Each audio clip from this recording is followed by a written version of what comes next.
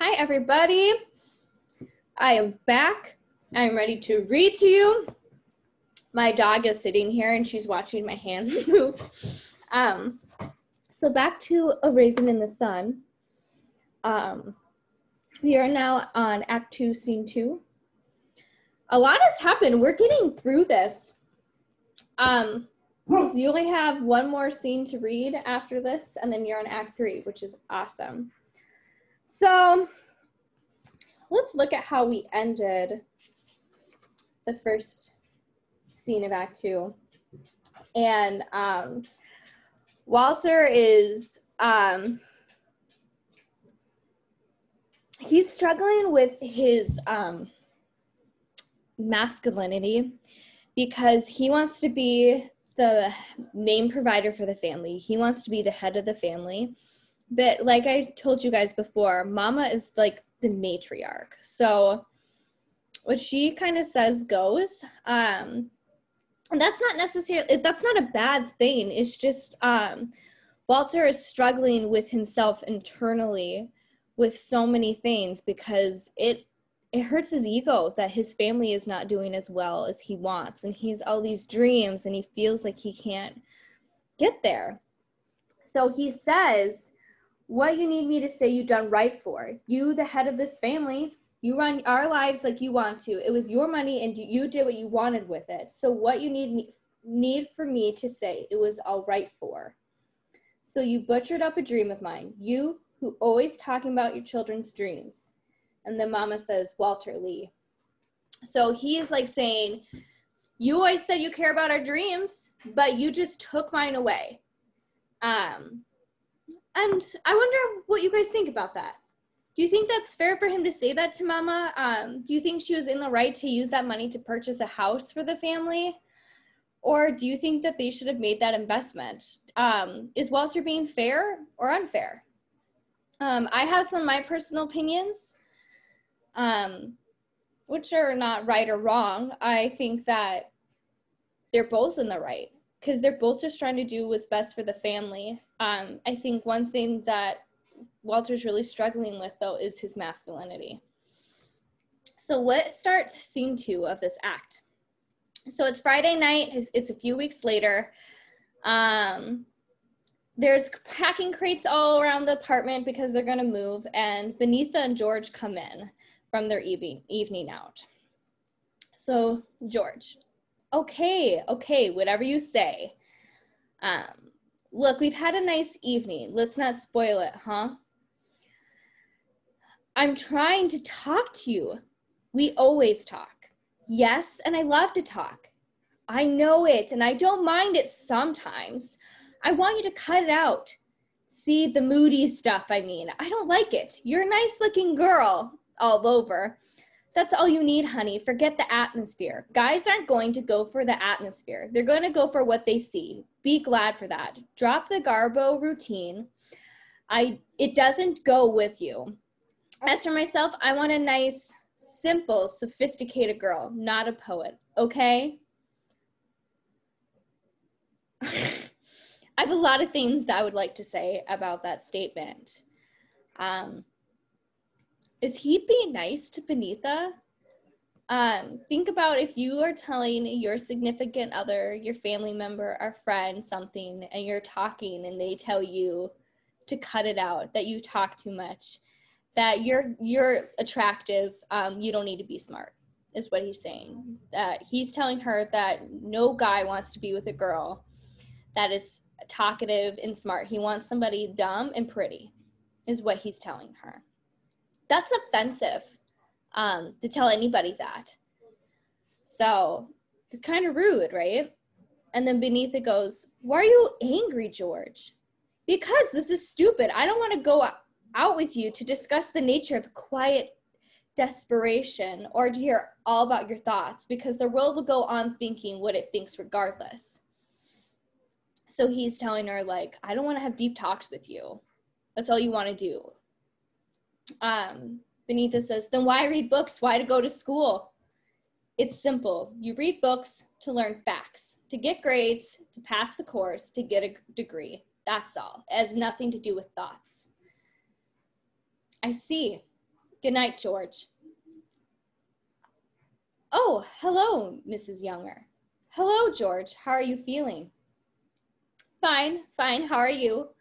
Oh, a little tired. You know, them steps can get you after a day's work. You all have a nice time tonight? Yes, a fine time. A fine time. Well, good night. Good night. Hello, honey. What are you sitting like that for? So, Benitha thinks like college and reading is about the experience. It's about the knowledge. It's about absorbing the knowledge and the excitement of learning. And for George, it's just steps to get a degree and get a job to have money. Where she's enjoying the steps. He's like, I want this done. I want to be done. I don't really care about that part. Yeah, so obviously they're two very different people. I'm just sitting. Didn't you have a nice time? No. No, what's the matter? Mama, George is a fool, honest. Is he, baby? Yes. You sure? Yes. Well, I guess you better not waste your time with no fools. So then she gets up and goes to her room. Mama? Yes, baby? Thank you. For what? For understanding me this time. So Mama is like, don't waste your time on some guy if he's being an idiot. And she's like, thank you for like not pushing me to be with some guy because of his stature. She feels supported by Mama. Now Ruth enters.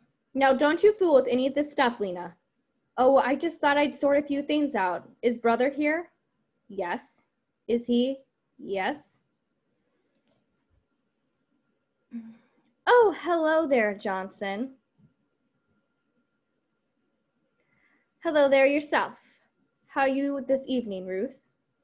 Fine, Miss Johnson. How are you?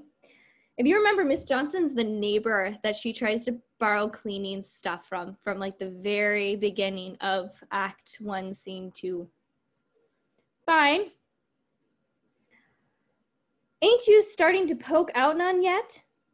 She's talking about Ruth being pregnant. Like, how come you're not showing yet?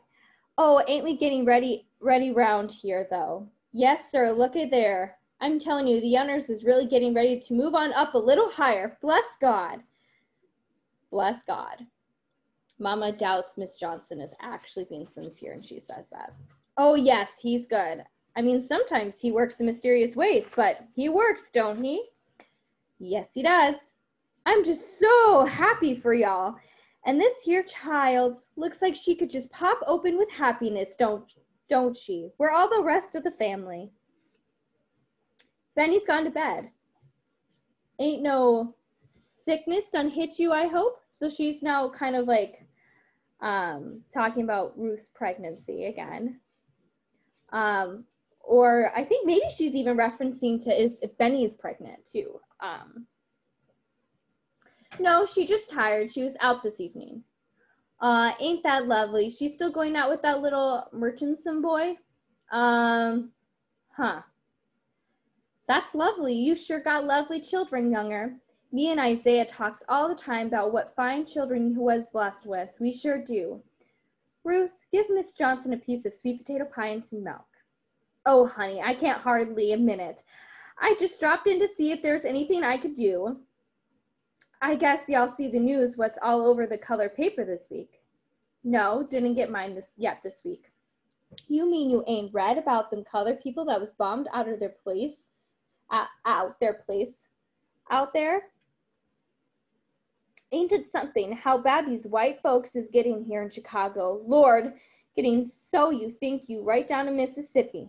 Of course, I think it's wonderful how our folks keeps on pushing out. You hear some of these Negroes around here walking about how they don't get where they ain't wanted and all that. But not me, honey. Wilhelmina, I'm trying to figure out how to say her name. Wilhelmina? Othello Johnson goes anywhere, anytime she feels like it. Yes, I do. Why, if we left it up to these here, so I'm not going to say this next chunk because both terms are offensive. And I'm not going to say it because, yeah, I feel like it's offensive to both parties, the term for white people and Black people back then. But basically what she's saying here is we left it up to white people and Black people don't get anything.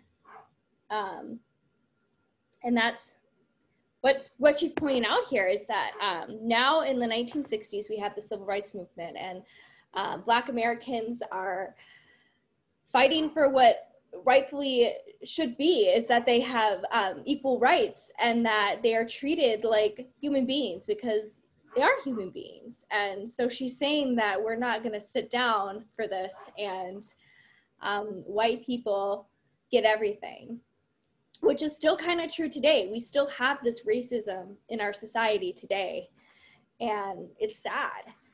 But the youngers getting to move out of this apartment building is like moving on up in the world. So it's kind of representation of the Black Americans getting the equality that they deserve. I'm gonna leave it here, and the rest of it is for you to read. You only have a couple pages. I believe I read like half of that for you. And don't forget to answer the questions. Just do the ones that I circled for you and you should be good to go. Enjoy your reading.